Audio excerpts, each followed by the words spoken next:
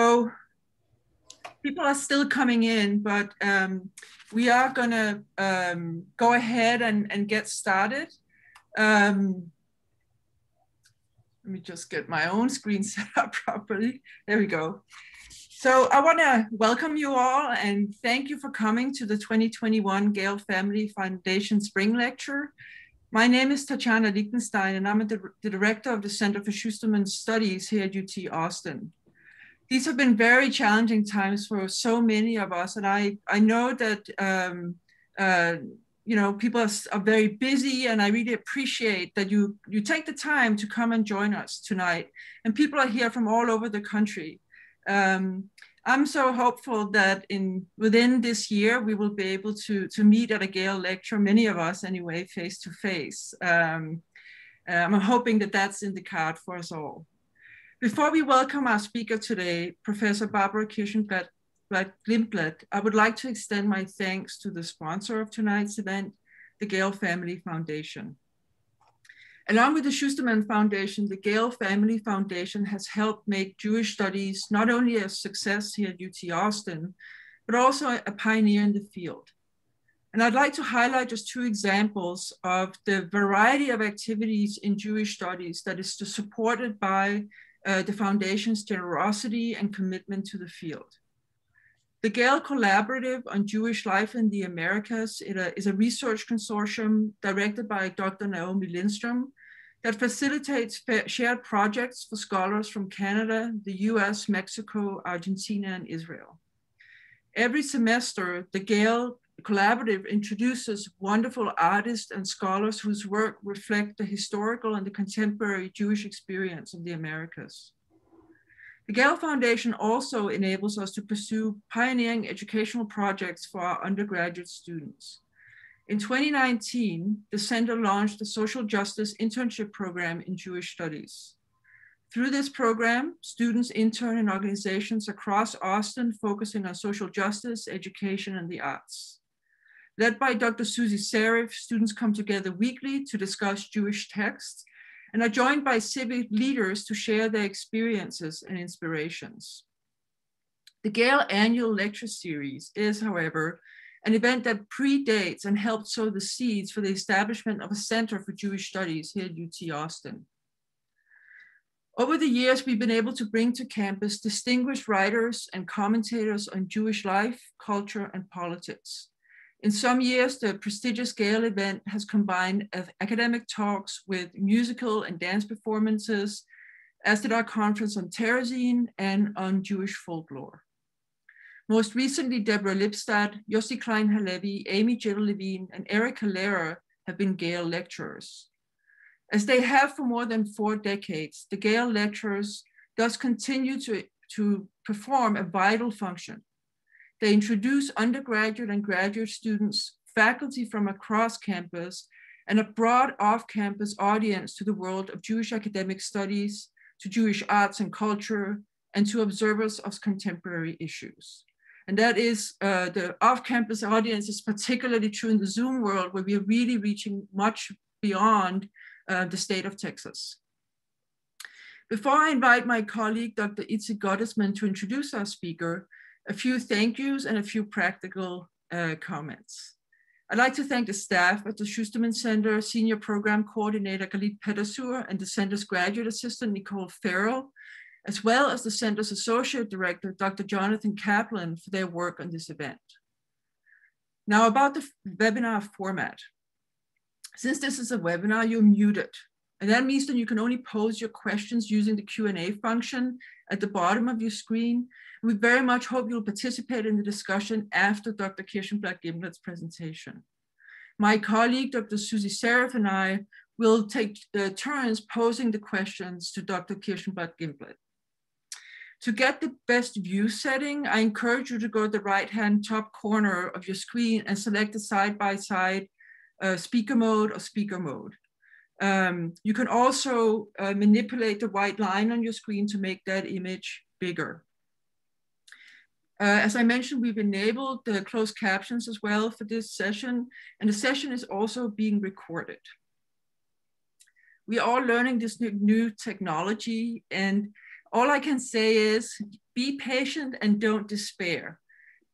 Since we are recording it, should you have internet troubles, you can always go back and watch the recording later.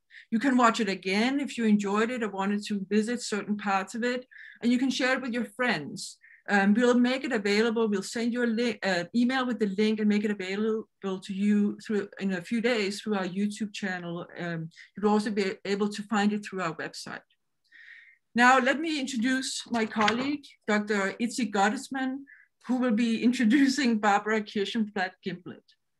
Dr. Gottesman is a senior lecturer in the Department of Germanic Studies here at UT Austin. As a professor in the only Yiddish language and culture program in the American Southwest, Dr. Gottesman plays a key role in making UT the preeminent hub for Jewish studies in the region. Dr. Gottesman's Yiddish classes have garnered scholarly recognition, graduating undergraduate and graduate students who've gone on to be significant Yiddish academic and cultural figures. The Yiddish language and culture program serves as an important academic purpose within a large research and teaching institution such as UT Austin. Our multidisciplinary programming connects students and scholars from across academic units and disciplines, as well as archivists and curators working with our Yiddish collections at the Harry Ransom Center, a collection that includes Isaac Bashevis Singer's papers. Dr. Gottesman has written extensively on Yiddish folklore, research on folk songs, folk tales, and customs that he's currently compiling into a book. He's the creator and curator of a more than decade-long online project called Yiddish Song of the Week that features rare field and home recordings of Yiddish folk singers. In the next year or two, he'll be completing a major digital project that makes more than 40 years of field recordings of Yiddish speakers, singers, and joke tellers available online as the Itzi Gottesman Collection of Yiddish Culture. Welcome, Itzi. Thank you, Tatiana.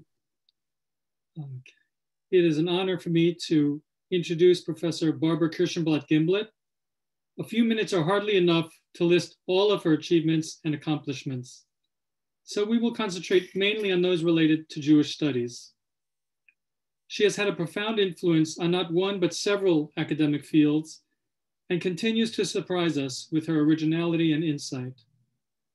Born in Toronto to two Jewish immigrants from Poland, much of her work has involved East European Jewish folklore in the Old World, so to speak, as well as immigrant Jewish folklore in the New World. Before settling in as professor at NYU in the Performance Studies Department, where she chaired and taught for many years, she had faculty appointments in several universities, including the University of Texas in Austin from 1970 to 1972. Today, she is University Professor Emerita of Performance Studies at New York University. Her PhD thesis examined storytelling among Yiddish-speaking Jews in Toronto, emphasizing the context of the storytelling event, rather than analyzing just the text, which is how earlier folklorists approached the subject. In 1973, Kirshenblatt-Gimblett received an NEH grant to study the Yiddish folk song in context, which resulted in one of the most important projects in the history of Yiddish folk song study. The project was sponsored by the YIVO Institute of Jewish Research in New York, and she and her team of researchers not only recorded Yiddish songs from traditional folk singers, but also recorded their full repertoire of song, including Polish, Ukrainian, and German songs, among others.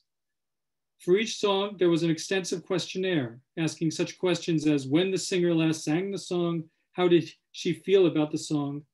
My family first met Kirshenblatt-Gimblett thanks to this project, in which she interviewed my grandmother for 30 hours. Her interest, particularly in Jewish immigrant culture, led to the volume They Called Me Meyer July, Painted Memoirs of a Jewish Childhood in Poland Before the Holocaust. A collaborative effort which featured her father's folk paintings of his Polish town as he remembered it. His painting of the Black Wedding in the cemetery graced a recent UT Schusterman Center newsletter. Today, she is the Ronald Lauder Chief Curator of the core exhibition at the POLIN Museum of the History of the Polish Jews, a beautiful building in the heart of Warsaw. She has been internationally recognized for her work there and her pioneering vision of how a museum exhibit should be constructed and function. In her groundbreaking book, Destination Culture, Tourism, Museums, and Heritage, she writes about the theories and history of museums and is on the advisory board of many museums around the world, from New York to Moscow. She was decorated with the Officer's Cross of the Order of Merit of the Republic of Poland for her contribution to the POLIN Museum. Among her other works are Image Before My Eyes, A Photographic History of Jewish Life in Poland, 1864 to 1939, together with Lucian Dobrzycki, The Art of Being Jewish in Modern Times with Jonathan Karp, Anne Frank, Unbound, Media, Imagination, Memory with Jeffrey Chandler. Kirshenblatt-Gimblett has received honorary doctorates from the Jewish Theological Seminary of America and the University of Haifa. And most recently, she was elected to the American Academy of Arts and Sciences. In the field of folklore, she has served as president of the American Folklore Society and has been an important mentor to more than one generation of young scholars and grad students in the field. Finally, I would point out an aspect of Professor Kirshenblatt-Gimblett that we will all benefit from today. She is a collector par excellence. Her massive book collection was featured in the New York Times. And a couple of weeks ago at the University of Aberdeen, she spoke about her collection of pandemic masks and how they reflect what is going on in society. Today, we will hear about her personal, unparalleled collection of Jewish cookbooks, and I am sure we are in for a treat. Thank you, Barbara.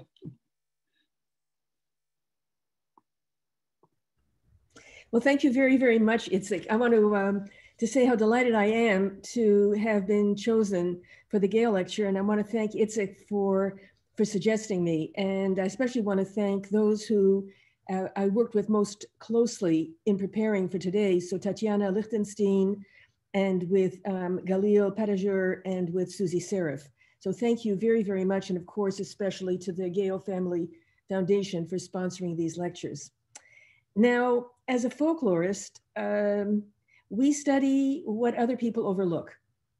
And it could be said that it's no big deal to study something important, but it is a big deal to study what other people think is not so important. And that is at the heart of what a folklorist is. I'm wondering if my video is on, and is the speaker view for me on? I think that there's something wrong with the display because I'm seeing other people. I'm not seeing myself. You're working fine. Okay, so you can see me. Yes. Yeah, okay. So cookbooks are in that category of seeing, from an academic point of view, of seeming unimportant. And the joy of these cookbooks generally, but Jewish cookbooks and Yiddish cookbooks in particular, is how much can be learned from them if one knows how to read them. But that's not how I began. The way that I began collecting cookbooks, my collection now is between 6,000 and 7,000 volumes, just the cookbooks. And the way I began collecting was as a child. My very first cookbook was the textbook for the home economics class in my primary school in downtown Toronto in the 1940s and 1950s. And when I would be waiting for my piano lesson, my piano teacher let me go down into the basement of her house where her husband had collected decades of Better Homes and Gardens. I don't know whether he read them, what he was saving them for, but I figured he wouldn't notice if I clipped all of the adverts for a free product cookbook. Crisco, Maxwell House, Gold Medal Flour, it didn't matter what it was. So my collection really began with free product cookbooks. I didn't think of it at that time as a collection. I thought of it rather as, well, first of all, I love to get mail. So I thought of it as a way to get a lot of free mail. And also, I actually genuinely wanted to cook from them, and I did. But in time, because I'd always had, from childhood, a very strong interest in food, I started to, I would say, accumulate cookbooks, and then that turned into collecting. But once it turned into collecting, the challenge was how to manage what was an absolute ocean of material. The cookbooks are maybe the most prolific genre of any genre, and certainly the most prolific genre of books written by women. That's for sure. So I thought, you know, I will focus on Jewish cookbooks, because I think at that point, probably in the 1970s, I was already specializing in East European Jewish culture and in Yiddish. So I thought, well, Jewish cookbooks. Well, it turned out that Jewish cookbooks are also a huge, huge category. And being a graduate student with very little income, I mean, really no income, I thought, well, if I make the category even smaller, then maybe I would actually be able to afford to buy some of the really special ones. So I thought, well, I'll make it Yiddish cookbooks, which of course I assume would be a very small category. And in fact, it is a very small category. And then I discovered that what was very interesting was to collect multiple editions of particular cookbooks, especially the ones that are historically important. But even beyond that, because the multiple editions, especially those that have been published, let's say in 13, 14, or in some cases 30 or 40 editions over as long as a century, you can see a kind of evolution. They become like a time capsule, and you can begin to register milestones in the evolution of the Jewish kitchen, Jewish life, the Jewish family, the lives of women, right across that entire period. So that's what I did. And what I thought I would do tonight is what I'd like to do is to share with you, of course, gems from my collection, because collectors like nothing better to do than to show you their very, very special volumes. But my goal really is to demonstrate what extraordinary resources these cookbooks are for doing the Jewish social and cultural history, and especially looking at the lives and the role of women in orchestrating not only the home, but well beyond it. Because as you'll see, the women who wrote these cookbooks were not, what can I say? Some of them were obviously very experienced, and they were no doubt, some of them professional cooks, whether in private homes, whether in restaurants, whether as caterers. So I think there's really a huge range. So one of the interesting questions is, why did Jewish cookbooks appear relatively late on the scene? So we know, certainly if we're talking about Europe, we know that there are already cookbooks in the medieval period. But if you look at the early cookbooks, they are invariably written by professional chefs from the royal court, or they're written by a professional chef who's working in a noble household. In other words, they're really professional cookbooks for other professional cooks, for chefs. They're not intended for domestic use. They're not intended for women to use in their kitchens. They are very, very, very, very specialized. But by the 18th century, certainly by the 18th century, we really see a flowering of cookbooks that are intended for domestic use.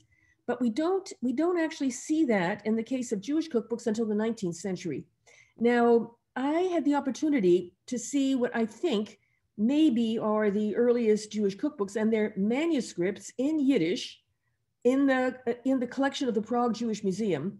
And because there are several copies of them, because they're manuscripts, it looks to me like they might have been used as text, as a kind of a textbook for young brides or for young women who would be working in those households and need to know how to cook, basically. Now, they are probably, I thought they were late 18th century. I think they're probably early 19th century. So essentially, we're looking at the 19th century. So that's really going to be my focus this evening. I mean, I will go all the way up to World War II, but the 19th century is this very, I would say, very formative period, and a very, very interesting one. So let me start with so far as we know, the very, very first published, I would say, well, to call it a Jewish cookbook, I would say, actually, it's not a Jewish cookbook, it's a kosher cookbook. And I want to make the distinction between a kosher cookbook and a Jewish cookbook, because I think that intuitively, one would say, well, if it's a kosher cookbook, then obviously it's a Jewish cookbook. But you'll see in a moment why I would argue that we should make the distinction. And I think it will be helpful in understanding the sequence of cookbooks that appeared in the 19th century. So the first one, which I think is a very interesting one, was published in 1815. And who published it? A Catholic man. What is a Catholic man doing publishing and I insist, kosher cookbook? So This is Joseph Stolz. The cookbook's entitled, and I'll give it to you in the English translation of the title, and that is Cookbook. The people translate it as Cookbook for Jews, but actually it's not. It's Kochbuch für Israeliten, because in the 19th century, particularly in Western Europe, but also actually in Poland as well, the word Jew was considered like the N-word. That is, that it was considered ugly, didn't sound good, and that it wasn't dignified.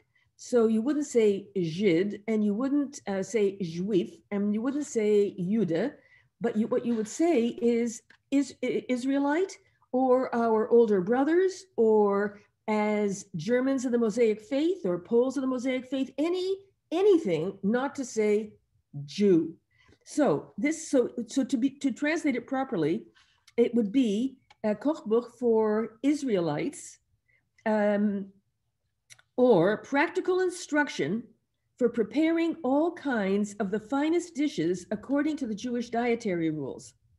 So, and actually, it doesn't say that. The German says, what it says is, it does. It says, Jüdischen Religion Grundlagen, for the finest dishes that are to be prepared in a kosher way. So what is critical here is let me tell you what the author said he thought he was doing, and why. He tells you why he is publishing this cookbook, this Catholic professional chef, and he is publishing it in Karlsruhe in Germany. And he lived there, and there were exactly 670 Jews, not exactly a big market. It appeared in one edition. And basically he says this, he says, as far as I know, no similar book of this kind has been available for the followers of the Mosaic faith. Again, don't say Jew. And for this reason, and for trying to be useful to many, I gladly acquiesced to the frequently repeated invitation of educated Jews and decided to let my manuscript be printed. So he's saying that somehow or other, there are these Jewish families that are entreating him to write the recipes down and then to print them. So how did that happen? And he explains, he says, as much as possible, constantly wishing to perfect myself in my trade, I gladly used the opportunity offered to observe the art of cooking in the houses of the most educated local Jews. This is incidentally his first cookbook. The first cookbook that this professional chef publishes is a kosher cookbook. Now, I want to know, what is he doing in the kitchen of the most educated local Jews? What is he doing in their kitchen? And he says, after becoming thoroughly familiar with its practice, I decided to improve certain things in the Jews' method of cooking. So he says, the parts of dishes and ingredients which don't conform to the Mosaic laws, or only at certain times, I substituted with other kinds, so that the whole dish should be not only healthy and pleasing to the digestive organs, but also at the same time, it should also conform in matters of taste to the requirements of the finer art of cooking. So this is the inauguration of the first Jewish cookbook and the first kind of Jewish cookbook, which is what I call kosher gourmet, not Jewish. This is not a cookbook for anybody who wants to cook Jewish dishes, maybe non-Jews, but at that time that wasn't the case. The assumption here is that those who will buy this cookbook, and usually if these are the quote educated, which is a kind of a code language for elite or well-to-do, those are people who, those women would not be in the kitchen. They would be supervising their servants, they'd be supervising their cooks, and presumably until Stolz came along with his cookbook, they would be cooking Jewish dishes as well as anything else. So what did they need? They needed to be able to produce elegant cuisine like their non-Jewish peers, but that was kosher and was very simple. He just left out ingredients that weren't kosher, and he separated milk dishes from meat dishes, and he even included a section called flour and milk dishes.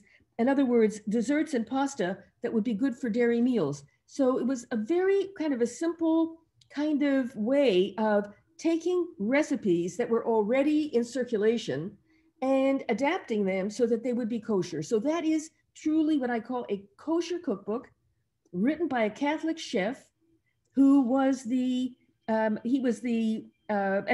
incidentally, the next year, he publishes a German cookbook, includes all the recipes that are in the Jewish cookbook, plus a bunch more. So 344 recipes in the Jewish cookbook, and there were 616 in the other cookbook. So he was the personal chef of the Grand Duke in the state of Baden. So he, in a way, inaugurates this genre that I call kosher gourmet, that I view, at least at this stage, not as a Jewish cookbook, but as a kosher cookbook. There's no instructions for how to keep kosher. The assumption is that the women that are going to get this cookbook already know how to keep kosher. What they don't know is how to make gourmet cuisine. So they know how to keep kosher. They just need recipes that they can use that are adapted for their kitchen. Now, now he lived between 1777 and 1842. And this is, the cookbook was published in 1815. So there's not another male Jewish cookbook author really until the 1890s, until much later in the century, because the next Jewish cookbook to be published is in fact by a woman, and the ones after it, they're all by women. And it is 1835 by Rachel Ashman. Now, the title of hers is, and it's interesting how these authors try to differentiate their cookbooks one from the other. So hers is, she calls it geprüftes Kochbuch für Israeliten. It is a tested cookbook for Israelites, for Jews. And she goes on, based on her many years of experience. Now, Stolz didn't have to say based on his many years of experience because he was obviously known as a chef. But here we see that there are women that have, quote, many years of experience. Usually that doesn't mean as a housewife. Usually what it means is as a professional cook, whether in a family household, a well-to-do family, or as a caterer or in some other fashion. And here, what was fascinating is she doesn't offer any instructions for keeping kosher because, again, the assumption is that her readers know how to keep kosher, but that they need to know how to cook gourmet in a kosher way. Now, I would say that this kosher gourmet phenomenon is a very interesting case of culinary acculturation that is part of a process of embourgeoisement, of, in a sense, acquiring the capacity, cultural, social capital to qualify as being part of the bourgeoisie and being in the same league as your non-Jewish peers. So I think the cookbooks themselves are extraordinary instruments of social mobility and expressions of social aspiration. Now, this, in her case, even though, it says it's a cookbook for Jews and it's kosher, hers is in her case, she's actually including a few Jewish specialties, just sort of tucked in here and there, not a separate section, not integral to the entire operation. So we don't know much about her except what she says, in the title, that she has many years of experience, and the cookbook itself, I think, is a very, very interesting one and a very, very special one. So what's actually in her cookbook? So soups and beef and calf and all kinds of meat dishes, and then fowl and fish, and all the categories that you would expect in a normal cookbook. If you look at the table of contents, you would have no idea that it was kosher, and you would have no idea that it was Jewish. It was really, it was the essence of kosher gourmet, but in her case, she does actually include a few Jewish dishes. Now, the third Jewish cookbook published in the 19th century was published in Hungary. It's the first Jewish cookbook to be published in Hungary by Julie Löw. And now she distinguishes hers, and the title tells you. So this one is the Thrifty Jewish Cookbook, or a new and complete cookbook for Jews. So clearly, if she says new and complete, it's not like Stolz saying nothing like this has ever been published before. She's clearly aware that there has been at least one other, if not two other cookbooks published before her. So a new and complete cookbook for Jews, an indispensable handbook for hospitable women and daughters. And she published it in 1840 and a second edition in 1842. So this one actually came out in two editions, which is already a sign that there seems to be a growing market. And hospitable women and daughters tells you that these are cookbooks that are less important for everyday cooking and more important for special occasions, for holidays, for weddings, for guests, so that especially if you want to, impress your guests, you've got to be able to do something other than and more interesting and more impressive than what you would cook on an everyday basis.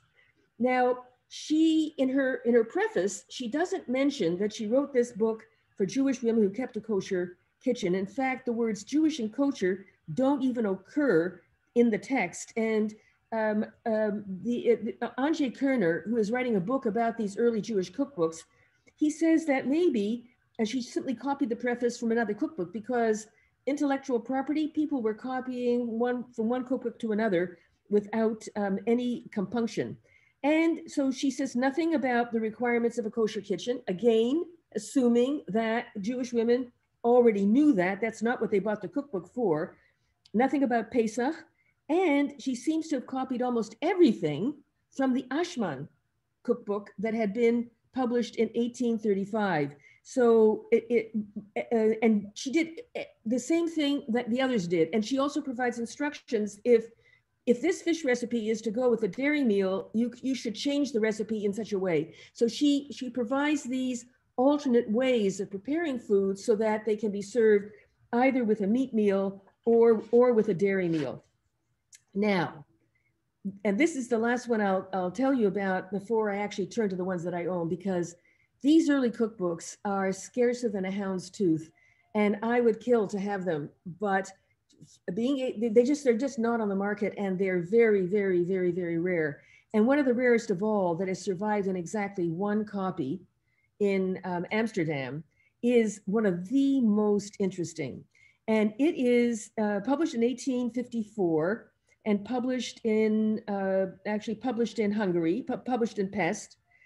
And it is, okay, so let me give you the title, and I'm going to read the title as it appears in, I would say, Jewish letters, because Hebrew, Yiddish, we'll discuss that in a minute. Neues, vollständiges Kochbuch für die jüdische Kirche. Ein unbeirrliches Handbuch für jüdische Frauen und Tochter, nebst Vorschrift von Fleisch koscher machen und Challah nehmen, überhaupt über Reinlichkeit und Kashrut. Now, what language is that? What language is it? Of course, I'm dying for it to be Yiddish, but unfortunately, it doesn't work that way. So what is this? This is the only cookbook of its kind that I'm aware of, and that is, it is described, I mean, Andrzej Kerner describes it as Hebrew lettered German. In other words, basically German and Hebrew letters. But Jeffrey Chandler, in a wonderful new book, Yiddish, a biography, argues for the fluid boundaries of the language. And that is that rather than thinking, and of course, with the development of standard Yiddish and all of the ideological investments in Yiddish as, quote, a language, there is a kind of policing of the boundaries. But in real life, languages don't have such clear boundaries. And Jeffrey cites there's a whole body of literature on what's called translanguaging. In other words, that the boundaries of Yiddish are fluid, and especially in German-speaking lands where Yiddish is closer to the co-territorial language than it is, for example, in Slavic countries, like in Poland or in Russia. So what happens is there's a kind of fluidity from, if you will, a kind of Western Yiddish, a kind of, I would say, Deutschmanisch or highly Germanized Yiddish, to something that looks like German in Hebrew letters. And it's a phenomenon unto itself. It's not kind of a one-to-one transliteration or romanization. So, okay, so to translate the title, a new and complete cookbook of the Jewish cuisine, an indispensable handbook for Jewish women and daughters with instructions for koshering meat and separating challah, as well as for general cleanliness, I would say probably hygiene, and kashrut. 78 pages, so it isn't a really big one. And so for me, this cookbook was an absolute quandary. I'm asking myself, the ones before and the ones after are in German. All the early 19th century Jewish cookbooks are in German. And of course, German was a Kultursprach. So even if you're in Hungary, you're in Budapest, then you have, people certainly educated, elite are going to be speaking and reading German. Now, so what exactly is going on here? Well, first of all, there's no author. So what does that mean?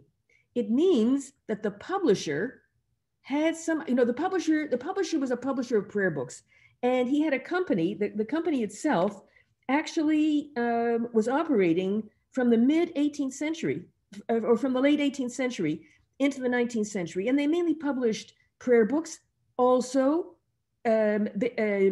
translated into German in Hebrew letters. So André Kerner argued that, well, maybe it was easier for these women to read German and it was actually Weiberteich letters. The letters aren't even like square letters. They're the kind of letters that you would expect in books that were intended for women, like the Tzena of Verena, their prayer books, etc. So what did he think he was doing? And so let's see what he has to say. He says, and this is from Mr. Levy, the publisher, and he's blatant. He doesn't even try to disguise the fact that he took the recipes from other books. He says, in the present small cookbook, I try to collect the best, healthiest, and tastiest dishes, as well as their methods of preparation from the latest and best cookbooks. So no originality here. It's just that what is original is that he is publishing it in, if you will, Hebrew lettered German. Now, he doesn't mention that the book was intended for religious Jews. Why would he? If he's giving instructions for koshering and for taking challah and for Shabbos, he doesn't have to say this is intended for religious Jews. It is self-evident. Besides which, it's in Hebrew letters. Who else would it be for? And then he goes on, and it's the only indication that he expects his readers to be Jewish. Therefore, I intend this work written in an easy and understandable style. So somehow he seems to think that by presenting it in German, in Hebrew letters, which would suggest that these women are actually in some kind of transition, that they can read Yiddish, that they can read the Hebrew prayer book, that they can, and that they speak some, whatever the boundaries are, some form of German Yiddish, whatever this sort of fluid language situation is. And he says, therefore, I intend this work written in an easy and understandable style for my nation's previously mentioned gender, meaning women. And I suggest to all the women that they should use it frequently and diligently. So what I find fascinating about this cookbook is that it is intended for religious women. Religious women know how to do all these things. So in talking with Jeff Chandler about this, because we went down the rabbit hole of translanguaging and trying to figure out what this strange text is, he said, quite often those instructions are given as a way of affirming what those Jewish women already know. In other words, the presumption is not that you have to tell them how to do something that they don't know how to do, but rather that in a way you are increasing the credibility of the halachic authenticity, accuracy, authority of the book by providing those instructions. And this is what I find extraordinary here, is that there are no Jewish recipes to speak of. These are also gourmet, basically gourmet dishes, but it is, if you will, it's an intensely Jewish book. And why is it? And also, well, let me give you a little bit of a sense of what's actually, among other things. There are recipes for liver, lungs, brain, sweetbreads, spleen, tongue, and even tripe.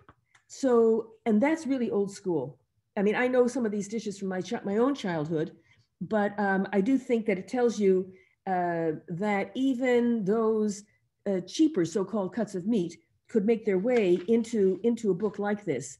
Now, what I find so interesting is that this volume is different from the other ones because of all the ways that intensifies the Jewish character of the book, but not in its cuisine. It is not, quote, this is more than a kosher cookbook.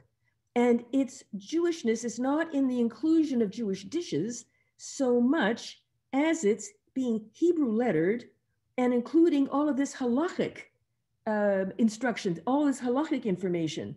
And so what the cookbook does is it identifies the reader as Jewish, and it identifies the cookbook as Jewish, and it doesn't so much, and in that regard, because it's being kosher, the kitchen is Jewish, but not necessarily the cuisine.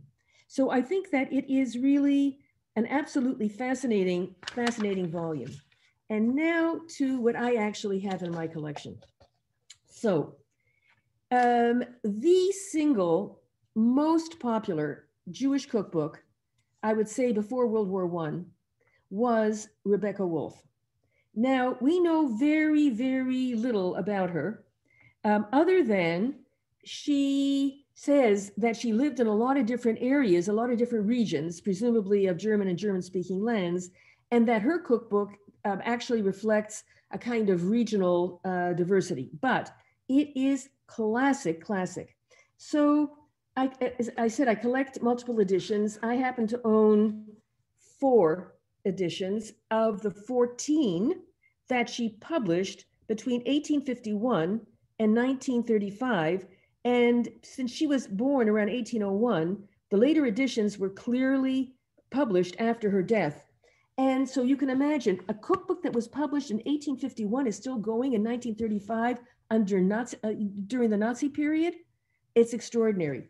So to give you a sense of sort of the elegance of the covers, and if you look at the covers, you can see them move from this sort of mid-19th century style to sort of a Jugendstil, and then also Art Deco.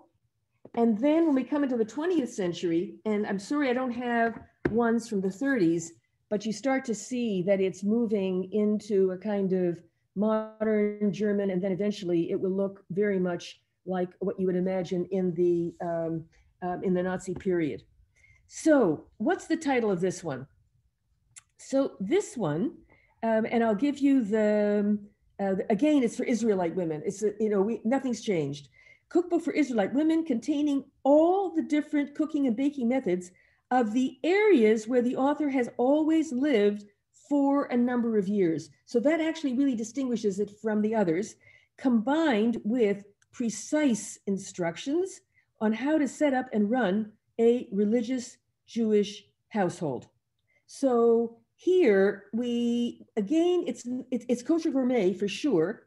And it is, and I'm not really sure, I think, well, certainly by the time she's publishing, by 1851, clearly there's a market, because if there weren't a market, she would not be able to bring out 14 editions all the way to 1935. Now, and this was for me like an incredible treasure.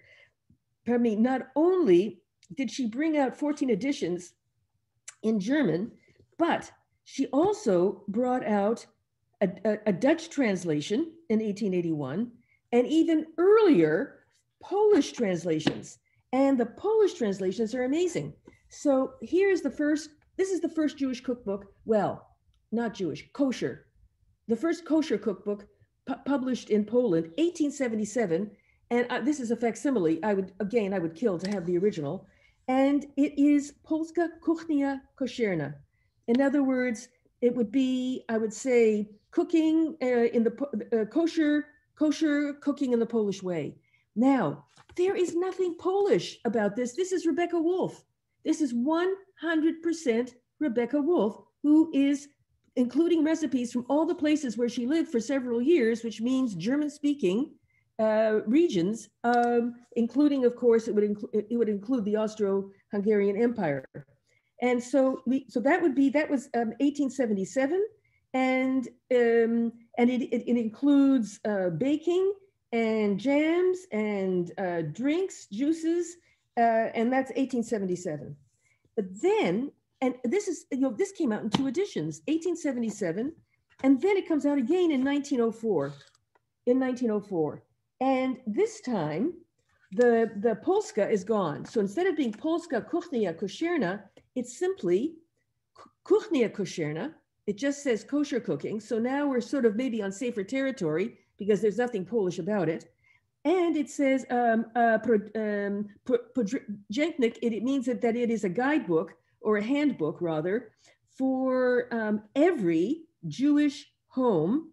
And it is how to prepare all these different dishes and to do so in a way that follows, that is appropriate for a Jewish religious household. So, so those are 2 translations, and they're not exactly the same. It looks like it was retranslated, or at least it was published. The 2nd edition of it is sort of slightly different. However, this cookbook continues to appear today, and in multiple editions, and in variations of the title. So we had the Polish, essentially kosher cooking in the Polish way, kosher cooking. Now we've got Jewish cooking, or the Jewish kitchen, or Jewish cooking by Rebecca Wolf, and it's reworked by Barbara Adamczewska. So now it would seem that what interests the contemporary reader is not that it's kosher, it's that it is Jewish. And of course, these are again recipes from Rebecca Wolf.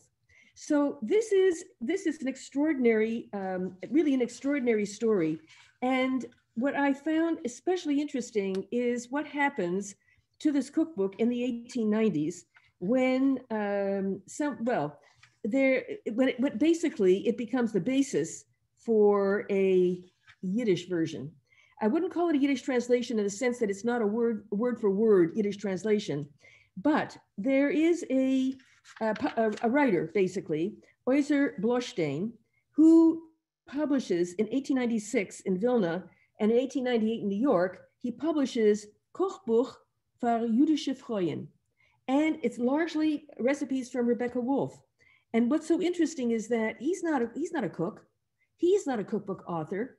He's a bit like the publisher. He sees an opportunity. He's a bit like Harkavi. He's publishing all kinds of things, and a lot of them are very, very popular. So he's publishing dictionaries, and he's teaching Russian, and he's the author of a manual for the study of Hebrew. He translates into Russian the Hebrew prayer book and the Machzor. He publishes all kinds of novels, and he does, I would say, Judeo-German dialect stories. So, the cookbook was just like another thing to do. And how easy is it if you can just take the recipes from anywhere? So that represents, from my point of view, the first published cookbook, at least in the Yiddish language. So I would call it a Yiddish cookbook. And I think that it is a very, very interesting case. So let me turn now to my, I would say probably my real favorites. If I had to, you can't pick among your children, but if I had to, I would say my real, honest to gosh, favorites. And that is a pair of cookbooks and the surprising discovery that I was able to make. So, but before that, let me just see. So let me go there. So there is a wonderful little cookbook called Gastronomie Juive. Gastronomie Juive. And it's cuisine et pâtisserie de Russie, d'Alsace, de Roumanie et d'Orient. So Russia, Alsace, Romania, the Orient, but the Orient usually means like Egypt, Tunis, Algeria, that kind of thing. And the word kosher in Hebrew letters, which means that if you're not Jewish or you can't read Hebrew, you don't know what it says. But if you are, it's like coded language. And it's actually Juive, because now we're in 1929. 1929 in France is a whole other story. So Suzanne Rochamovsky, maiden name is Bloch, so this must be her married name. She is a writer of sentimental, stories and that kind of thing. And this is the only, and poetry especially, novels, and often on a Jewish theme, like Au Jardin d'Israël, a novel or some short stories. But here's the only cookbook she ever writes. Now, how does she begin it? Does she begin it with how to take challah, how to keep the house kosher, with an admonition to the reader about how they need to know how to run a household? No. Her avant-propos begins with Le petit David du village de l'Ève était enfant remarquable qui faisait de l'orgueil du Curator et de ses parents. In other words, little David is the pride of his parents. He's the smartest kid in the Cheder. So it starts there. And voici notre petit David. So it's very sort of sweet and very nostalgic, clearly set in Galicia. And it takes us through his childhood until finally he gets married. And the test of his bride-to-be is her noodles, her lokshen. So that the idea, and this is pure Rochamovsky, kind of this sort of sweet, romantic, nostalgic. In other words, life has changed so much, and Jewish life has, certainly in Western Europe and in France, has moved so far from the, if you will, 19th century, what would be associated with Alsace, a kind of relic area, that it is safe to be super nostalgic about it. So the biggest section here is Russian food, and I should say that kosher isn't the issue. It is kosher, but this is truly a 100% Jewish cookbook. It is Jewish dishes from beginning to end. So what does that mean? And I am sure that you will recognize them as we go. So why she has her first soup in the whole book is soup with hard-boiled eggs for the Passover Seder. So salt water with hard-boiled eggs. I have no idea why you would start any cookbook with that. No, so cold beet borscht, chav, cabbage borscht, gefilte fish, and she says, buy a live carp, and then she gives you instructions for how to kill it and to stuff the slices. Picha, schold, semis, lokshen, farfel, mandlin, kreplach, knedlach, halkalach, pierogi, latkes, varenikes, kugel, teglach, homentash, and raisin wine, povedel. For starters, that's just the beginning. And then she's got another big section on Alsace with kugel, chremslach, because Alsace, as I said, is a kind of a relic area where a lot of old traditions survived, not only Jewish, but also among the local population. Germany, mainly cakes and desserts. Romania, very small section, just page 176 to 81. Goulash, veg, stuffed eggplant, zucchini, stuffed grape leaves. So you're already moving towards the Middle East. And then what she calls Oriental, which is Tunisia and Egypt, which is very, very, very, very small. Now, so that's interesting. But I found, and eventually after decades, I acquired a very rare and my most precious cookbook. It is the Yiddish Koch, and the full title appears inside in Alle Länder. Now, hers was Russia, Alsace, Romania, and the Orient. This one is POLIN, Russland, Romania, Germany, Alsace, Morocco, Tunis, America, und so weiter, and more, etc. And it says the best and most practical book for the Jewish household, for the Jewish home. Verlag Gastronomia, Warsaw, 1930. Well, something was fishy. There was just something about it. It's by Beis Shafran. There was something about it that I don't know. I had this feeling that I have seen this before. And sure enough, when I had the opportunity to really look more carefully at it, I discovered that it had illustrations that are straight out of Gastronomie Juive. In other words, this is a pirated Yiddish translation 1 year after Gastronomie Juive is published.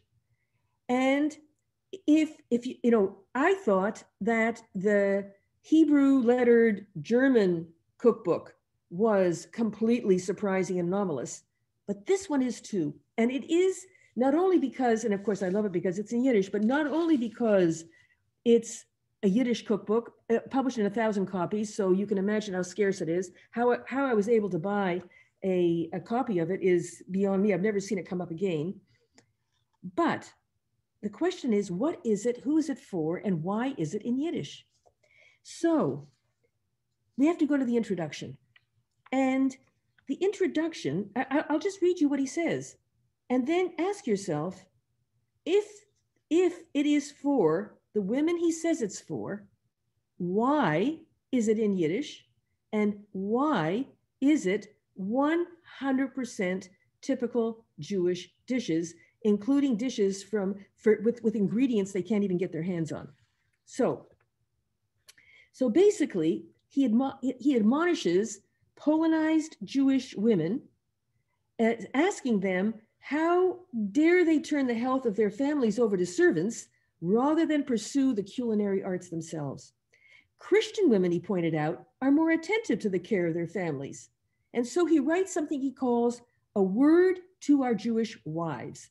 And he reports a conversation that he ostensibly overheard between two young ladies. This scenario, he had to have made it up. And he never wrote another cookbook. I mean, he's obviously not a cook and not a cookbook author. I mean, he just simply took the Ruchamovsky book. You have absolutely no idea, Sabina, explained one to the other with a certain pride, how much I hate the kitchen, how much I can't stand it, so much so that I never set foot in it. Kill me if I know how to cook a little cereal or a pot of potatoes. And you think I'm better? Answered the koleżanka. In other words, this sort of Polonized word for her girlfriend. Answered the koleżanka coquettishly. A month ago, my Leon had terrible stomach problems. The doctor ordered him on a diet, and he had to have pleakis, so it would be gruel or like porridge, prepared for him. Just his luck, the servant also fell ill, and I, let it never be said, had to be the cook myself. No, don't ask what kind of pleakis I cooked.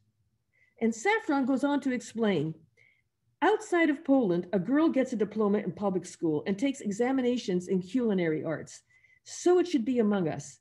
And he offered his cookbook as a step in that direction, notwithstanding its focus on down-home cooking and the inclusion of North African Jewish cuisines. And of course, it's just all the same dishes that we heard about that were in the Ruchamovsky volume. So what I want to know is this: what did this guy think he was doing? He is addressing highly Polonized women who hate the kitchen and hate cooking. He is admonishing them that they should cook for their husbands, and he is offering them recipes that are nothing like anything their cooks are probably cooking. If these koleżanki, these friends that are so Polonized, what are they going to be?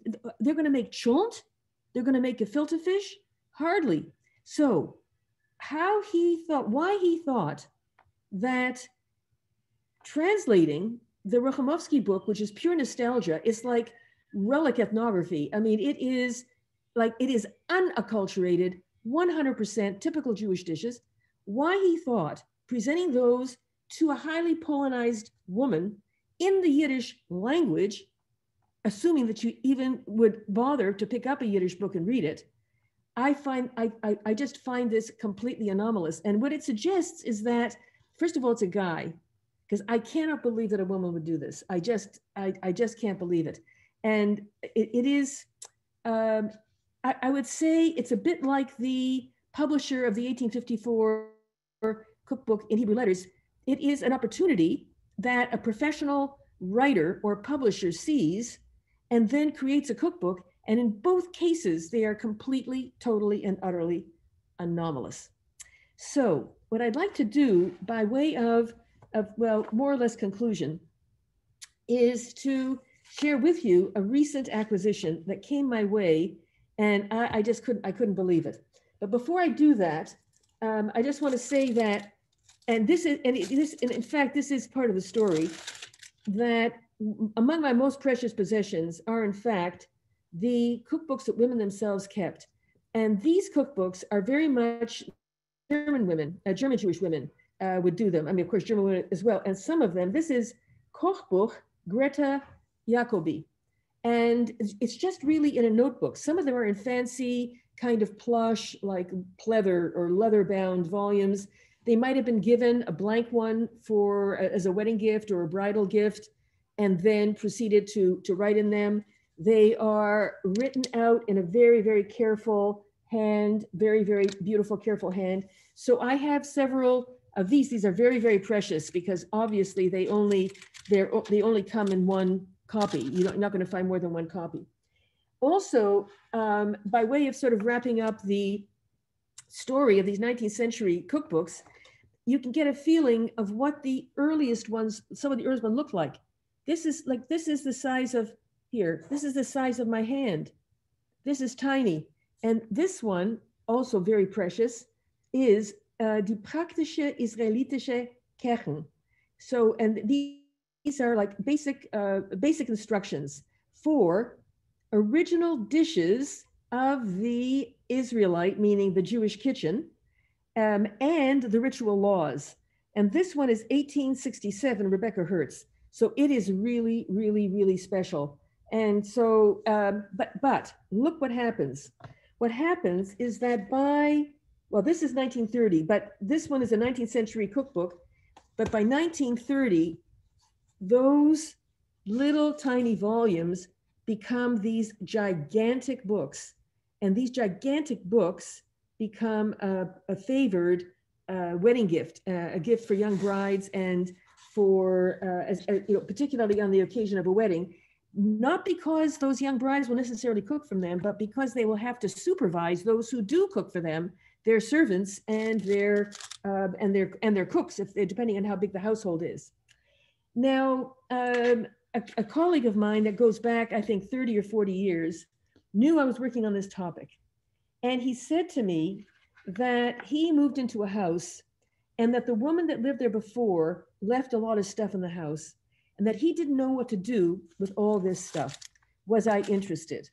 Well, was I interested? Is the grass green? Was I interested? So I acquired Helen's Kitchen. Now, Helen's Kitchen had a lot of strange stuff in it, including refrigerator magnets, Ben Gurion, Shalom, but most importantly, what it had, which is so unbelievable, is it had her collection of recipes, which she saved in a ring binder. And of course, all the pages are brittle, but in a ring binder, and everything is in Yiddish, including clippings from the Yiddish press from the food columns. So we have here, I just opened it up at random, a Fleumenstrudel, so a plum strudel, Malina syrup, raspberry syrup, and a lot of them are handwritten. And I mean, this woman, she must have really cooked because there are hundreds and hundreds of recipes. It's just extraordinary. So, I mean, I hope at one point to be able to really do them justice and go through it, but also to have this digitized because it is so precious. And they're clearly here. She's also used pages from a notebook and not only from the ring binder. Now, in addition, she had some cookbooks, and she's a gal after my own heart. And that is product cookbooks, of course, including the back of a matzah meal, box of matzah meal for making, in this case, breading, chremzel, knedlach, but also, of course, Tempting Kosher Dishes by the Manischewitz Company. And here, Lantern's peanut oil for Pesach, and Tempting Kosher Dishes also from Manischewitz matzah, matzah meal, and matzah farfel. Well, what I love about these is they're the other side of that German letter, no, Hebrew letter German, because these are bilingual cookbooks. Bilingual cookbooks, Yiddish and English. The idea being that somehow or other, those immigrant mothers, those Yiddish-speaking immigrant mothers, they open it from right to left. Betamte Yiddische Meicholem from the Manischewitz company in Cincinnati. And Cincinnati, Ohio, America. Everything's spelled, of course, in Yiddish. So you open it from right to left, and mom can cook. You open it from left to right, and the daughter can cook. Now, what was this about? It was, you know, bilingual, but also you could say that it was bicultural too. And what was the intention? Why should Jews only consume matzah for Pesach? When, from a Manischewitz point of view, you could be consuming matzah all year long if only you knew what to do with it. So what could you do with it? Well, let's see. You could make muffins. How about we make matzah muffins? Maybe matzah waffles? Why not? Or there's some other really lovely matzah pancakes. Oh, a matzah strawberry shortcake. Why not? Or let's see here. And of course, they've got lots and lots of products, including cake meal, etc., a tort, a macaroni loaf, knedlach, all kinds, meatloaf, etc. And similarly for the planters one is actually all. It's also half in Yiddish and half in English, and the same with this other Manischewitz one. So that material from Helen's Kitchen was a real treasure, and especially what's wonderful for me is that with many of the books that I was able to buy, I don't know who owned them. I don't know what their provenance is. I don't know how they were used. But the material that I have from Helen's Kitchen is this incredible collection.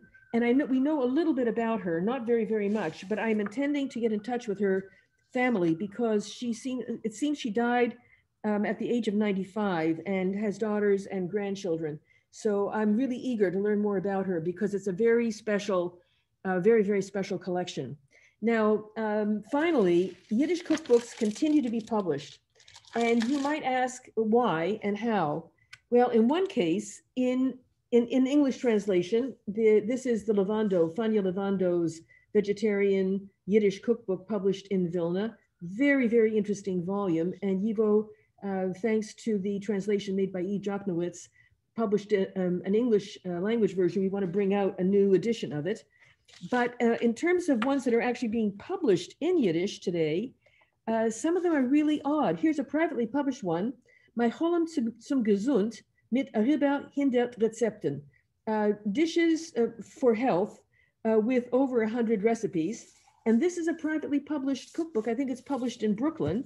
And I think this one was published, oh yes, and it was absolutely produziert, geschrieben und ausprobiert von Malka Jente Eisenberger.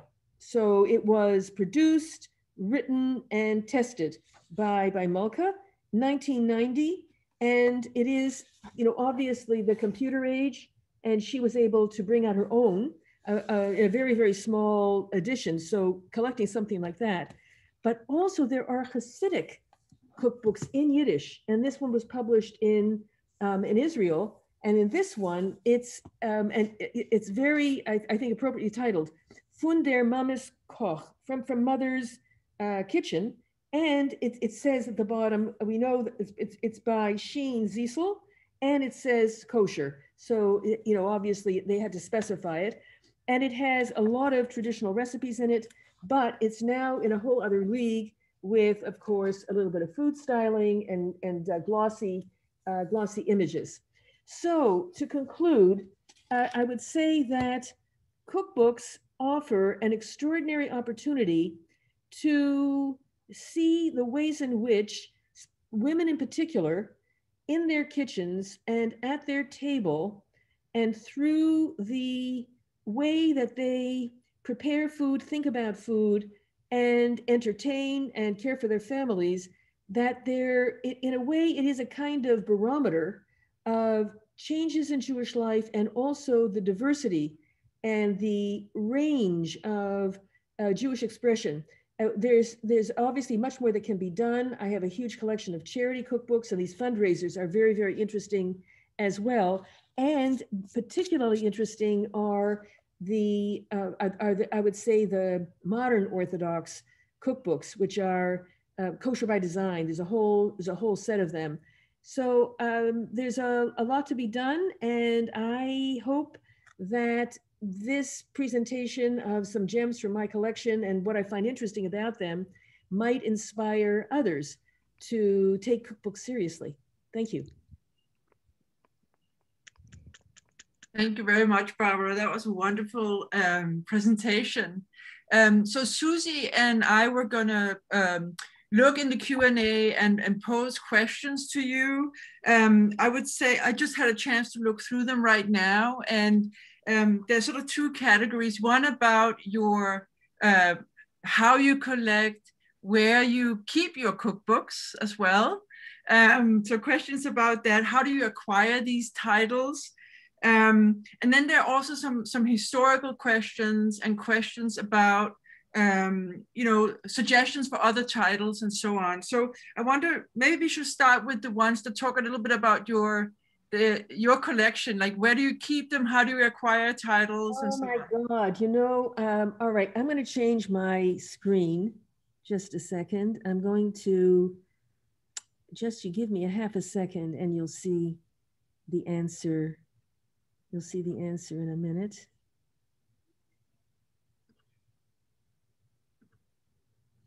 Okay. That's the answer. So, I mean, this is where we were living from 1974 to 2018, and we've moved. But we've moved with my library, and our entire living area is floor to ceiling books, and they're all on industrial steel shelves. When we moved into the loft that we had starting in 1974, I went to B&Z Steel, which was in Soho, and they dealt in used industrial steel. There's nobody like that anymore. You can't find this anymore. And so I wanted used, because I couldn't afford anything else. They had two big, huge vats of paint, like a dark kind of a green and gray. And they would just dip these old steel shelves into these vats, let them dry. And then they would, it was like a mechano set. They would send over all the parts, assemble it on the spot, and then mount them on the wall. So basically these were not like beautiful IKEA kind of, you know, wooden shelves. These were industrial steel shelves. And that's what I wanted to actually continue to do, just that here in my new place. So basically I have them on shelves, and I have them obviously organized, because my whole cookbook collection is now, I think I mentioned, between 6,000 and 7,000 volumes, and there's about maybe 1,200 plus just the Jewish ones.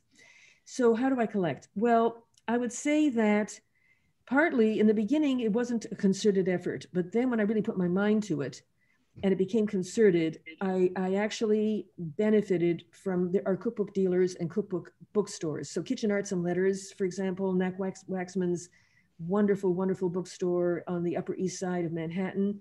Then there were other cookbook dealers, private cookbook dealers. They didn't have a store, but they had catalogs. And there is Bonnie's cookbook store in Lower Manhattan. So those dealers were really, really great, because they knew what I was looking for. And when something came up, they would let me know. So I worked with cookbook dealers. Then I also got catalogs from antiquarian book dealers, and especially there's a Swiss antiquarian book dealer that specializes in cookbooks. So I was able, for the really rare ones, I was able to find them in these European antiquarian book dealer catalogs. Then I would say that I also, of course, went to the Strand and I found a lot of interesting material just on the shelves. And what was great about that is I could just browse, and they were not very expensive, so I could manage it. Then I also, of course, bought on eBay, and also at a time when nobody else was interested in them, and especially the fundraisers.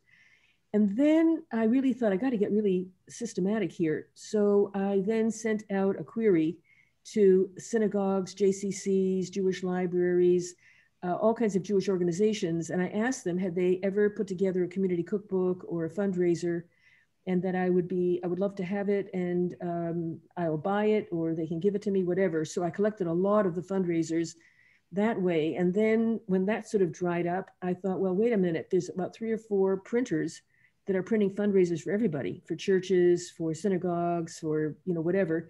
So I started to contact the printers, and I asked them, did they have copies of these books in their files? Because what they would do is they would actually put a copy, and they would write with a big black, like a marker on it, to, you know, to indicate that it was like a file copy. I said, it's okay with me, I'll take file copies. So then I got a lot of those file copies from the printers of those charity cookbooks. And then people were really kind, and they knew that they had, somebody died and there were cookbooks and they didn't know what to do with them, and were I interested. So then it was like this most recent, like Helen's Kitchen, that they would be so kind and actually send them to me. So that's, I would say basically, that would be more or less how I went about it. Susie, do you want to take the next round? Sure.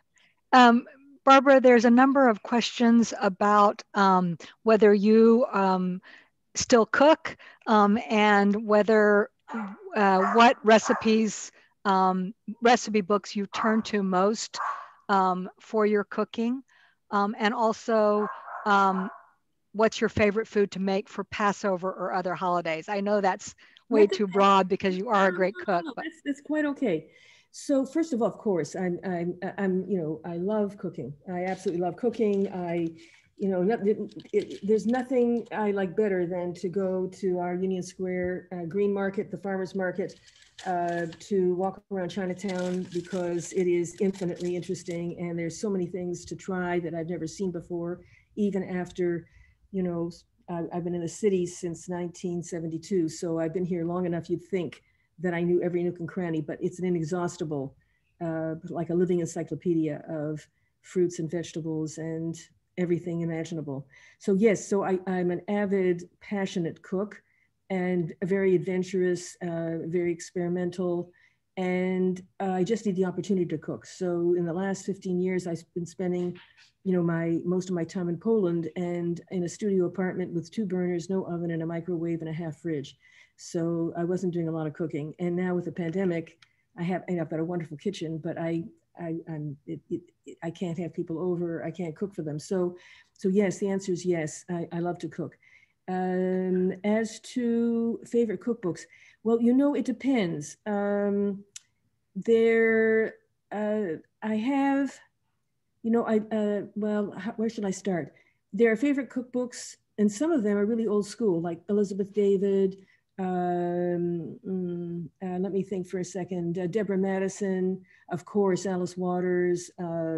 So a lot, in other words, if I were to look for inspiration, I would go sort of farm to table, contemporary, of local, fresh. And when I prepare for like a buffet or something like that for a reception or a big group, I always do it a vegetarian, if not vegan. And I love cooking for people with food restrictions. That's my favorite. Oh, that's another whole story. So, and also new ones, you know, Ottolenghi, and they're all, you know, there's just so many interesting new ones. And one of my favorite cookbook authors is Grace Young, who's done 3 wonderful, wonderful Chinese cookbooks. And I love cooking from her cookbooks. So, and it just sort of depends. I mean, if I'm baking, if I'm fermenting, if I'm, it just depends on what I'm doing. And so I wouldn't say there's a single one. And as for the Jewish ones, actually my favorite ones are the oldest ones, where I'm really looking for the oldest versions, and the versions of recipes that are the least Americanized, where I'm really trying to see, and that's why I love it when they've got lung. You know, I mean, when I first got married, we were so poor that we ate lung. And my grandmother's favorite dish, and she could have eaten steak every day of her life, was to saute an onion, chop up some lung, some spleen, and beef cheeks, and just stew it. And it was her favorite thing. And my grandfather, his favorite dish were actually beef testicles that she would roast on a shovel in the fire. So I guess, and some of the cookbooks I turn to are like cheap little paperbacks, you know, maybe Fanny Grossinger or Jenny Grossinger rather. So it's, you know, it depends. In terms of, there are ones for cooking. I would say, if I'm looking, well, yeah, that's pretty much, I would say that's pretty much what I would do. Oh, favorite dishes. Oh, I would say my favorite probably is latkes. And I have a lot of arguments about latkes. We could argue a lot about latkes. I wanted to turn to a couple of historical questions to sort of ask people asking also for recommendations. So I'm going to try and see if I can compress them a little bit.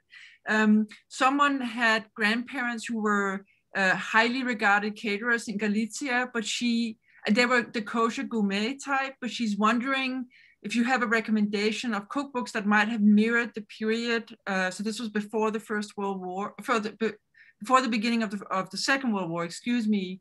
If you would have recommendations for cookbooks Yes. that might have mirrored, you know, that. Yes. I would say that, so if we're talking like Lemberg, like Lvov, or, you know, Vienna, I mean, if we're talking about Austro-Hungarian Empire, and of course, Galicia is a province of it, but that would, you know, include Krakow, for example. I would say yes, and I think that my friend Andras Kerner has actually published some really great books. So Koerner, Koerner. I'll send you the information, and maybe we can, when you send out the link to the recording, I'll put some of that information there. Mm-hmm. And also someone asked about the settlement cookbooks. Why you didn't, the reason you didn't mention them was because they were in English instead of Yiddish. Yes, you know, I really, you know, I collect them, of course, and I have a whole shelf of settlement cookbooks, you know, right from the beginning to today. And they're very interesting. And I have another whole shelf of Aunt Babette's cookbook and the sequel to it. And that would actually be another lecture, because those are American Jewish cookbooks, and they are in multiple editions also. And you know, if I were to do a lecture just on those, I would probably start with Levy, the Levy cookbook, which is the earliest Jewish cookbook published in America. I go to the Aunt Babette's, and then the transformation of it to reflect the influx of East European Jewish immigrants. So that's a wonderful sequence to see what happens to it, the Bloch Publishing Company. Then I would go to the settlement cookbook, and these are German Jewish women who are wanting to train East European Jewish immigrant girls to be domestics in their home. And so they are actually giving cooking classes, and they are writing the recipes out and then decide to actually print these cookbooks. So it starts out that way, and then of course it becomes something else altogether. So that's probably, I would you know, take that path, and then I'd probably take it all the way to the Jewish Home Beautiful, which is an extraordinary cookbook from the conservative Jewish movement. A set of pageants that are set tables for the holidays, and then together with recipes. So I would do that sort of a trajectory. But it raises another set of very, very interesting issues. And it's very, very much an American Jewish story. Mm-hmm. Barbara, there's a couple of questions about the sort of psychology of cookbooks. One person says that the enthusiasm of these cookbooks suggests an underlying optimism, a tenacity, that whatever was happening in history, a good cookbook was always welcome. Do you think that that's implicit in their publishing? And then relatedly, do you think, or how do you think, or do you think cookbooks allow young Jews to connect to their Judaism or their Jewish heritage? Well, they're very good questions. So I would say that I think actually that those 19th century cookbooks are born of anxiety.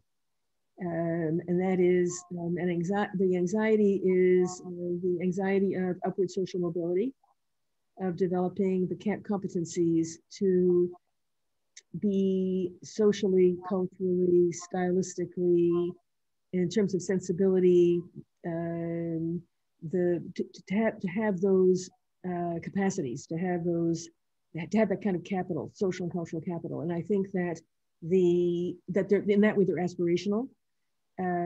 So that would be so that, you know, if you were going to entertain, have people over, you really would like to demonstrate, perform in a way, to perform your bourgeois status. So I think that there's that element, but there's another anxiety that I think is maybe even more important. And that is the anxiety that in so doing, young Jewish women would be willing to give up kosher in order to be stylish. So that to provide them with a way to be kosher and stylish, so that there's no reason that you can make cuisine that is as beautiful as everybody else's and also kosher, that was a kind of a way to put a kind of a break on not simply acculturation, because this is culinary acculturation, not just on acculturation, but also on assimilation. And so I see it as, I see it in some ways as arising out of those, well, anxiety is maybe too strong a word, but that those are two aspects of those 19th century cookbooks that I think are really what's driving them. Plus the market. You know, I think that publisher in Pest in Hungary, when he publishes that Hebrew letter cookbook, I think he was testing the market. I think all those single edition books were testing the market, just to see, is there a market for these cookbooks? And who are they for? Although what is the market for the Shafran? I have no idea. From the pirated Yiddish translation of the French one, I have no idea. There were some questions also about women's literacy. If you could talk a little bit about that. Sure. Well, you know, it's interesting that if you were to look at Hasidic families in the late 19th and the early 20th century, the women were more likely to know foreign languages. They were reading, and so, I mean, even like in a rabbinical court, these were not women that were somehow rather, you know, secluded and completely removed from the world. I would say that, you know, if we're looking at specifically, if we're looking at the world that these cookbooks circulated in, because then it's more precise than speaking in general about Jewish women, that the women who would buy and read and use and give these cookbooks are described as educated. That's how Stoltz, in the very first Jewish cookbook, refers to these women, that they are, quote, educated. And educated means that they, from his point of view, it means they can read German. Otherwise, he wouldn't publish a cookbook in German. And we can tell from the Hebrew lettered German cookbook that obviously Yiddish, enough Hebrew to be able to read the prayer book, and German, both to read it, to speak it, to understand it.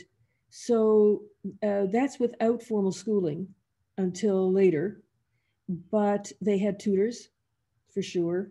And I would say that, and also it's quite different if we're talking about, I would say Western and Central Europe, we're talking about Eastern Europe. There would be differences as well. I have a question from Amy Schumann about the mid-19th century publisher of the prayer books.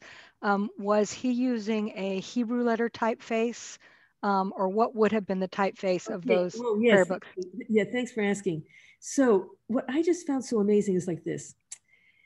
So basically, there are two main typefaces. One is the square letter, and that's what you'd find in the prayer book. And the other is, well, cursive isn't the right word, or semi-cursive it's sometimes called, which was very often referred to as a Weiberteich font or typeface. And it was the typeface that was associated with women's prayers like Trinas, their supplicatory prayers. It was associated with the Tzena Verena, the Women's Bible.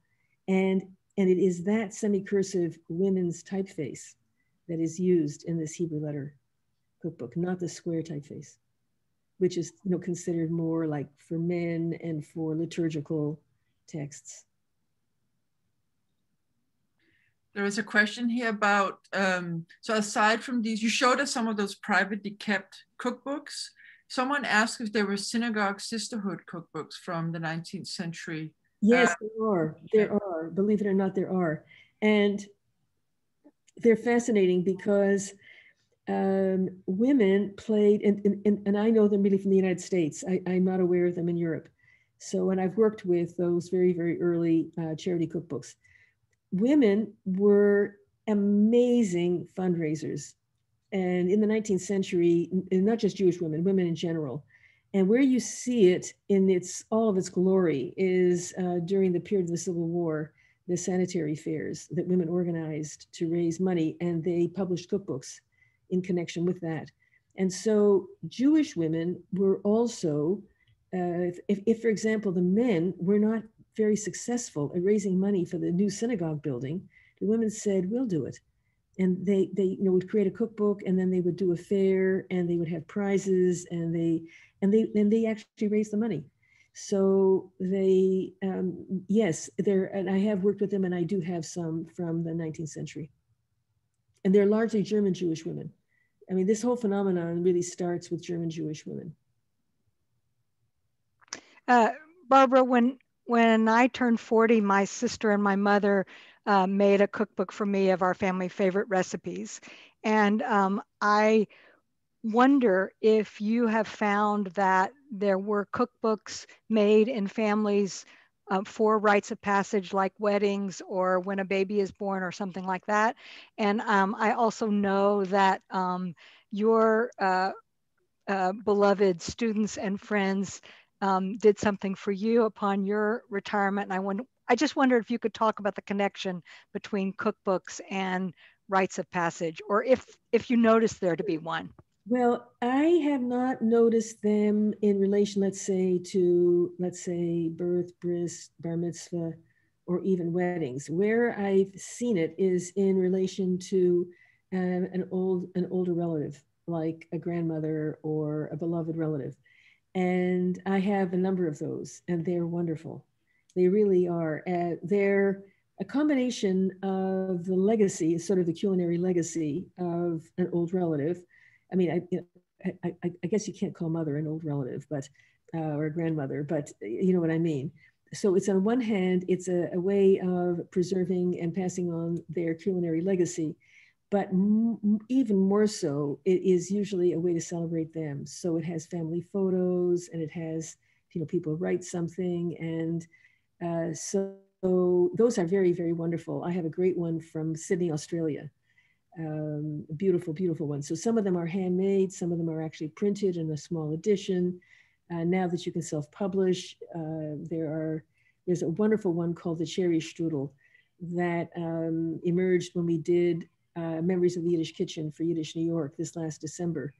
And it turned out that the man who put it together had memories when he was like 5 years old of being at his grandmother's when she was making a cherry strudel.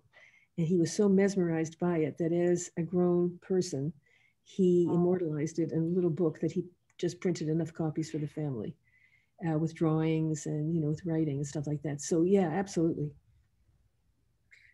There's a few questions about, I know this was, you only took us sort of to the interwar period, but there are some questions about the Second World War, and maybe particularly ghettos, where there are cookbooks have been found in ghetto archives or left behind and preserved in one way or the other from ghettos or other places where Jews were during the Second World War in hiding in other places. Mm-hmm.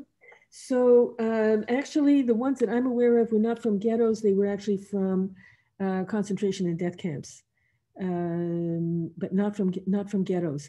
And they were actually a response to starvation. There's a very beautiful book that Cara da Silva published, which was a cookbook. It's called In Memory's Kitchen. And I think it's Theresienstadt. I have to check, I'm not sure. But there are several. Yad Vashem has several, and they keep on turning up. And basically, in some cases, the recipes were never written down, they were just spoken. So that when, you know, women literally starving would recite and describe recipes to each other. And in some cases, actually write them down. And it was, you could say it was vicarious eating. And also it was a way of remembering and one's own humanity by recalling the most, I would say, civilized expression of who they were and how they had lived before they were so dehumanized and literally starving. So that these recipes are for cakes and torts and, you know, so for the most wonderful foods. And it's another way that these foods, another way in which these recipes functioned, whether they were only spoken or whether in some cases they were actually written down. There are a couple of questions about whether you collect cookbooks from other areas, including Sephardic cookbooks or from North Africa or things like that that are not Rome-based languages. Oh, yeah, absolutely. No, you know, anything Jewish at all, of any kind. I have one of my most precious is a teeny tiny one from India, from I think 1904, 1905, a very, very tiny one. Oh, no, everything, absolutely everything. So North Africa, Curacao, I have a very interesting cookbook from Curacao, Sephardi, and then in Israel, you know, there has been in the last 30 years, 40 years, a boom of cookbook publishing. I mean, you know, for every different group, and of course, every ingredient imaginable, and large format, and, you know, lavishly kind of coffee table books. And then of course, you know, celebrity chefs, and is really a real, I would say, blossoming of a cuisine that is kind of nouvelle Israeli, mixture of from the various strands together with very creative and innovative takes on traditional dishes as well. There's also a question of, do you have any recipes for home remedies or collect recipes for home remedies? I'll say something that's very interesting. In that Rebecca Wolf book, so she kept on adding sections and, you know, making it bigger and this and that. Anyway, at a certain point, she added a section on the home medicine cabinet, sort of the house apotheca or something to that effect. And in later editions, they left it out because they thought it was dangerous. So they, you know, in later editions, they left it out and they said that with modern medicine, we realize that these home remedies are not safe, and we have eliminated this section. Wow. So, which is really interesting. So yeah, and in fact, like Anne Babette's cookbook has everything. It tells you how to wash silk. And one of the cookbooks, I think, I can't remember which one, says, and we're not going to include instructions on how to wash silk. So taking these other cookbooks to task for not being frivolous, but obviously presuming a kind of status and wealth that would require that you know how to wash silk. So yeah, some of them actually have extensive sections on invalid cookery and home remedies, and also helpful hints for cleaning solutions. And yeah, so they can be, you know, that's sort of the household part of it and not just cooking. So you've inspired someone to go down this road maybe of studying cookbooks. So if someone asked if you have any tips or advice for people who might be interested in looking at cookbooks in a little more depth, both Jewish but also just cookbooks generally, what would be your advice for that? Well, I would say that the first piece of advice is focus, because it's a huge field and there's so many ways to come at it. Like, for example, there's some really, really good books that are monographs, for example, on the joy of cooking, which is, you know, a cookbook that has had many, many, many editions. And so it's a whole book just about the authors and about that cookbook and all aspects of it. So in a way, you could say it's a book about books, or it's a book about a book, so to speak, and its publishing history. Or Jeremy Stollo wrote a very, very interesting book about Art Scroll, and one whole chapter is on cooking. It's called Cooking by Design. It's a whole chapter just on the Art Scroll cookbook. so that, you know, it could be that one takes one cookbook, just one, and analyzes it, or takes it, and it only appeared in one edition, so very, you know, very small, very, very focused, or a cookbook that was a phenomenon, like Settlement House, Joy of Cooking, etc., or a cookbook author. For example, it's like a whole book about James Beard, you know, for instance, that, or about Elizabeth David, or about MFK Fisher, or about Julia Child, or, so it might be that there's a cookbook author, or there's a cookbook that had enormous longevity and enormous influence, or that is part of a constellation of books for a particular readership.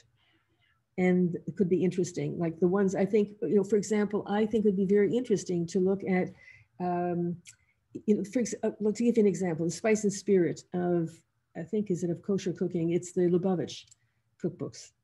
They are fascinating, and the women who created them are fascinating. So it could be it's the relationship of a cookbook to its community.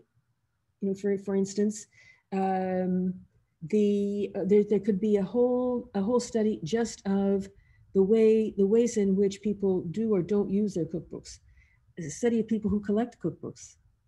I would say, yeah, I think that there's a lot of different directions, but focus. That's because it's otherwise it's just too big. One person asked if you consider the cookbooks of Israeli celebrity chefs to be Jewish cookbooks.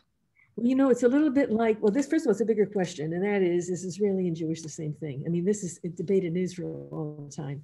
I remember I was in Israel, I don't know, 20, 30 years ago, and a dear colleague of mine, who's a sociolinguist, I just assumed, you know, if you're Israeli, you're Jewish. If you're Jewish, you're not necessarily Israeli, but if you're Israeli, you're obviously Jewish. And she said, no, they're not the same thing. They're absolutely not the same thing. So I would say that for me, it doesn't actually matter, bottom line. It doesn't actually matter. I would, rather than start by asking or trying to define what is Israeli, what is Jewish, at what point is a Jewish cookbook Israeli or Israeli cookbook Jewish, I would just put that aside completely and simply take the phenomenon itself on its face and try to understand what it is in and of itself. And then maybe from there, one could start to explore that question. But I wouldn't start with the question. I would actually start with the cookbooks. So I think we're coming up to the end, but I must ask a question that has been posed several times now here, and that is bread. Are there Jewish cookbooks that focus on bread, or can you give recommendations on baking? Absolutely. Oh, I've got a whole shelf of them. And there is one that I want to get, which is now so rare that it costs, I don't know, $100 or even more. But you know what I'll do? If you make a note, I'll make some recommendations in the chat. I mean, in the follow-up email. But definitely. So we're sort of coming up on the end here, and I just wanted to take the opportunity, first of all, to thank you, Barbara, for just a wonderful lecture, and thank you for inviting us into your home to see your collection. That's been absolutely fascinating.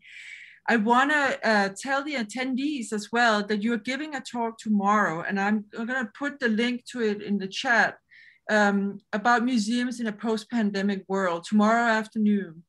Again, if you want to attend this, you can absolutely do that, but you have to go into our website and register so you can get in through Zoom again. It's by pre-registration, and it's at 4:30, I believe, right, Susie? Central. No, it's at 4. It begins at 4 o'clock. 4 o'clock Central Time. So I'm going to put it in the chat, but you can also go to the Schusterman Center's website. It's listed there, Museums in the Post-Pandemic World. And again, thank you so much, Barbara. Thank you also to the panelists, and we really look forward to seeing you again tomorrow. Thank you.